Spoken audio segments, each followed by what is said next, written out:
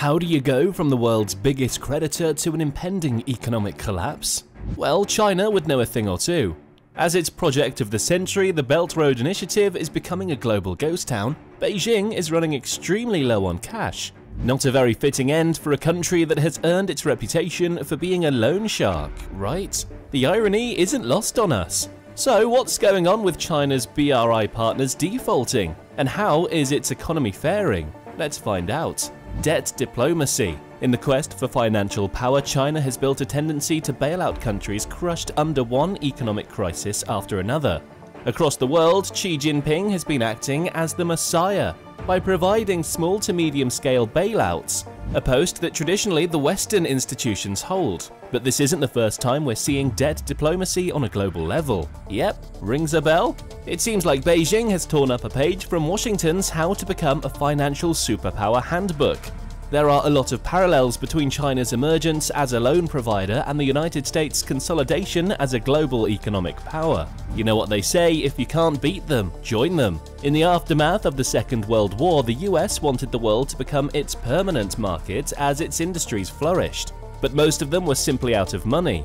That's when the inception of strategic financial institutions like the IMF and the World Bank takes place. After the Latin American debt crisis of the 1980s, the US became the most significant source of a bailout for the distressed nation, and the rest is history. Yet, as we dig deeper into China's debt diplomacy, we'll see that perhaps Beijing isn't playing by all the rules. Washington has carved a history of exploitative terms of loans, and China couldn't help but get a little more devious about it. Here's how. The BRI.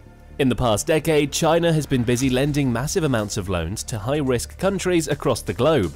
Let it be Sub-Saharan Africa or South America, a substantial part of the world has signed a loan agreement with Beijing. Now, this phenomenon isn't something new. We've already seen the IMF bailing out countries in the past at the expense of hard and fast terms, such as increased inflation in the countries. While the Bretton Woods institutions work with the US as its biggest contributor, it isn't largely focused on one member state. It remains an organization that follows suit with its 190 members.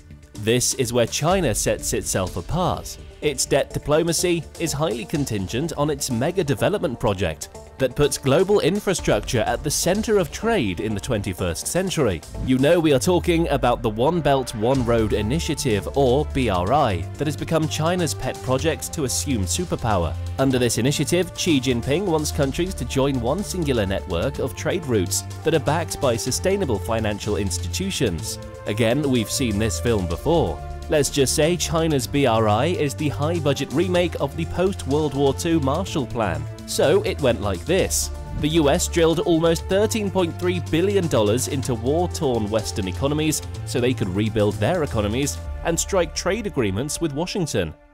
China is more or less doing the same, only this time it wants at least 150 countries to join the BRI as Beijing brings investments into their countries. And as Xi Jinping moves into new parts of the world, financial experts are concerned about the country's coveted terms of loans. China's debt trap. So far, the CCP has kept the important details of the loans under the rug. Yeah, other than the personal liberties of its own citizens, China also doesn't seem to believe in financial transparency. What we know is that the country keeps some prized possessions as the debtor's liable assets, and those interest rates are off the chart. If that wasn't concerning enough, the repayment plans are as tight and short-termed as it gets. And if you look close enough, there's a pattern. Beijing has a record of offering bailouts to any country. It only goes for the countries that are at extremely high risks for investments and are standing on the brink of total economic collapse. It's just not a coincidence that these countries are extremely resource-rich as well, or have some strategic geographical advantage. And when China steps in with seemingly lighter terms than the IMF, it's the knight in shining armor.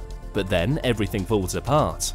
When Laos, a mineral-rich country, couldn't pay back China's loan, Beijing acquired its national electric grid system, even when power cuts spiraled into major electricity debt. All things considered, any loan given under the BRI reeks of debt trap. It seems like China, like the US in the 1980s, is also roping for extreme political leverage as it moves towards a new world order. And now, in the biggest irony of all time, China's economy is dying under its huge trails of loans that never seem to get returned. So what's happening? Countries default. Back in 2017, China beat the IMF and World Bank to become the biggest creditor in the world. At the same time, Beijing was hoping that it would get all of its money back with an added gift of interest and some fast-paced developments for the BRI. Let's just say China played well out of its league and the shot didn't lend. Most countries can't pay up the loans. In fact, countries like Pakistan, Zambia, and Sri Lanka are looking for more loans to pay back Beijing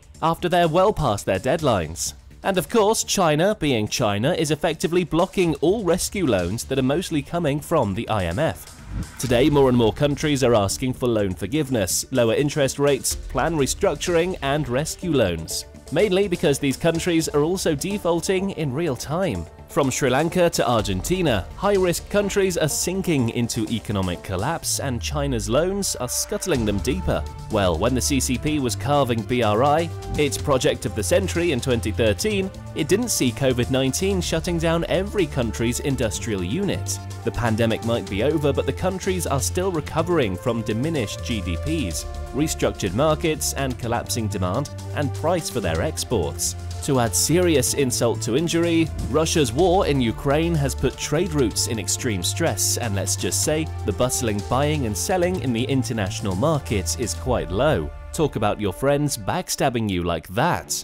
Now China is reeling from economic loss. Is China's economy dying? It's simple. Almost all of the BRI exists on paper or Xi Jinping's dreams.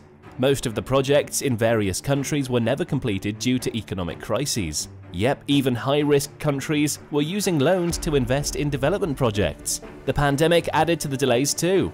Massive Chinese companies are involved in the global infrastructure project and, well, they aren't getting any returns. So far, China's exposure to the collapse of the BRI project is around $1.3 trillion.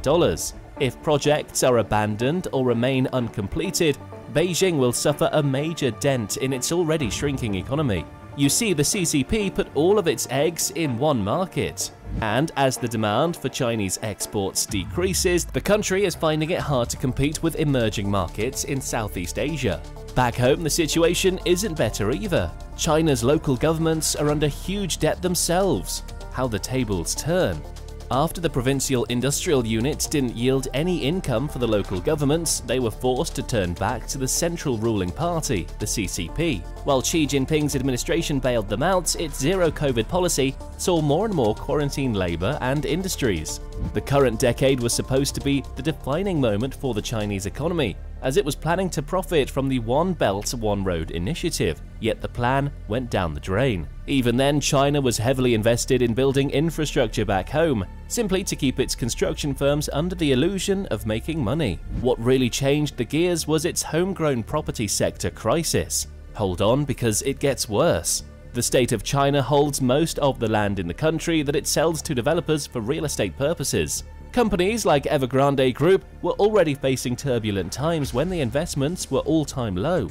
Delays in building housing projects, as well as failure to pay debt installments, had put the companies near a cash crunch. But when the demand for houses plummeted even more, there was no going back. Well, if you think about it, if people are forced to shut in their own homes and can't even get to their minimum wage job, they're not buying a new apartment on the block. The local governments had to step in to take control of the bankrupt property developers. That further escalated their demands for debt from the central government, leaving China severely low on cash and thin on foreign direct investments. And as more and more of its debtors default, we might be witnessing the fall of the economic messiah. Do you think the BRI is doomed to fail? Let us know in the comments below, and we'll see you soon.